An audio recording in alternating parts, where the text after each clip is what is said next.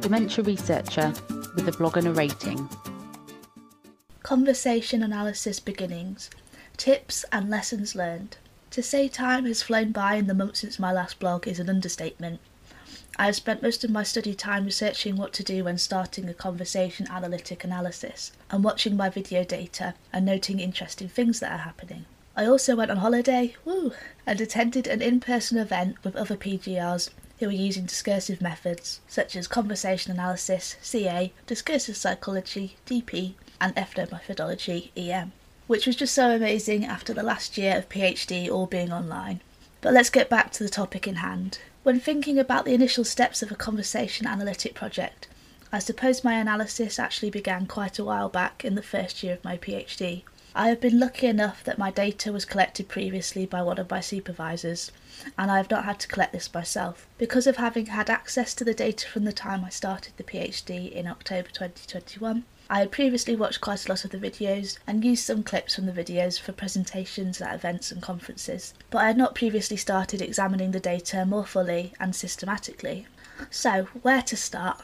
In CA, there is an interest in beginning an analysis with what is termed unmotivated looking, which was pioneered by Harvey Sachs, one of the founders of the CA approach. This means that you should begin analysis without preformed ideas about what you are looking for in the data, so what the data is or what it represents. You should be open to any phenomena rather than searching for something already identified in the literature or which personally interests you. Unmotivated looking is something that is not always practical for some projects using CA, especially those which will have an applied practical outcome. In my case, I began with an interest in identity maintenance and interaction, so not completely unmotivated, but this is what my PhD project centres on.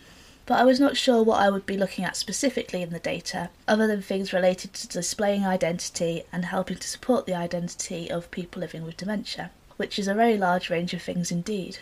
I began by looking at their own home setting in my dataset. So this is recordings of interactions between heterosexual couples in their home environment where one of them is living with a dementia diagnosis. I became interested in instances where memory is invoked, so where past experiences are talked about or elicited by others. Initially, I have found what seems to be different kinds of ways of accessing or talking about memories. So there are instances where memories are brought up by the person living with dementia or their partner, in a way which seems to be reminiscing about memories they both share, or which one party has which relates to something they are both discussing. On the other hand, there are instances where memory testing or probing is used, so far exclusively by the partner without dementia, and this is used to try and get the person living with dementia to access a memory or piece of information, such as a person's name. So far it seems the former is more supportive of the person living with dementia's identity, and the latter seems unsupportive. This is, however, still very early days, and I imagine my eventual analysis will be different to my current thinking.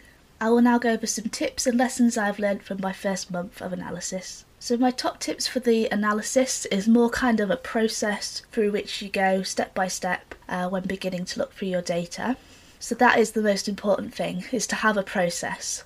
So it can be really helpful, but maybe sounds really obvious, to look through CA methodology books as to how you can begin to analyse a dataset. So I used Doing Conversation Analysis, a Practical Guide, by Paul Tenhav. Tenhav suggests the starting point is some noticing in the transcript that something interesting seems to be happening at some moment. From that moment on, the purpose of the strategy is to elaborate and contextualise that rather intuitive moment. In my case, the something interesting is reminiscing and memory testing, and I'm still working on the moment it happens in the interaction as I build a collection of instances where memory is made relevant by the participants in the interaction.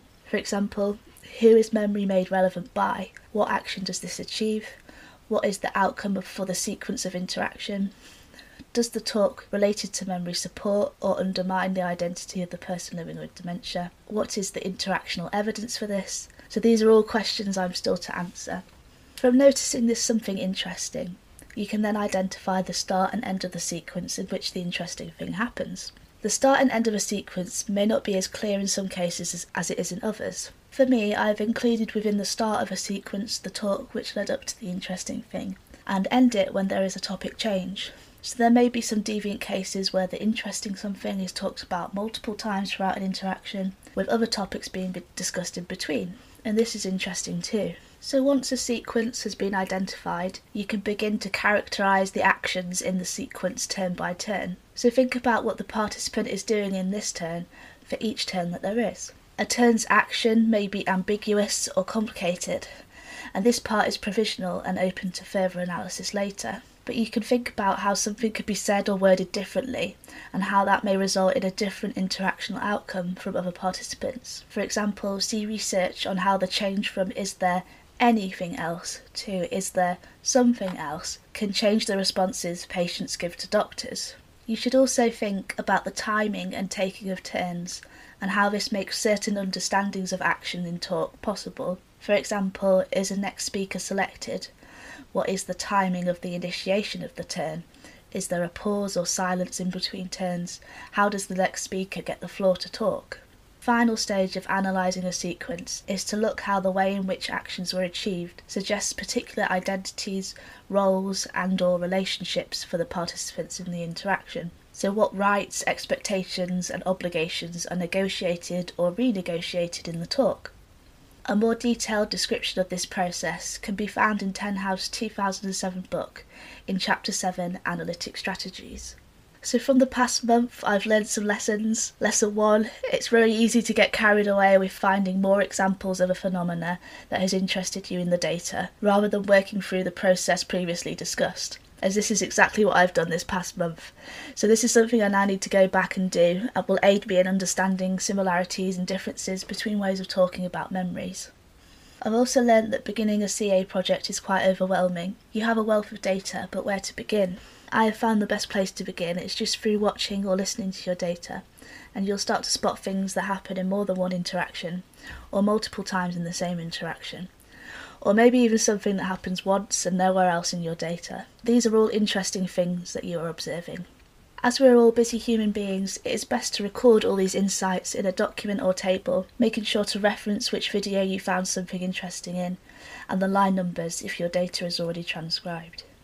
It is normal practice for you to have first transcribed all your data before analysis begins, so some of my data is transcribed whilst others still are not, but from noticing something interesting, e.g. different ways memories are discussed, you can then start to search for these in the data which is yet to be transcribed.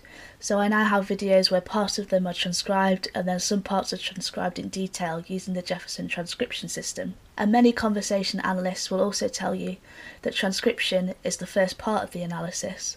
So as you listen and start to transcribe things, you start to notice things that interest you. I also found some really interesting literature related to the topic of eliciting memories from Williams et al. If it interests you, please take a look. Thank you for taking the time to read this blog. I hope parts have been useful to you for your own analysis or just for understanding how a conversation analytic project can be started. However, this is just one way to begin, and as Tenhouse says, there are many ways in which one can approach data in a CA project. Thank you for listening. Join the Dementia Research bloggers and share your own views.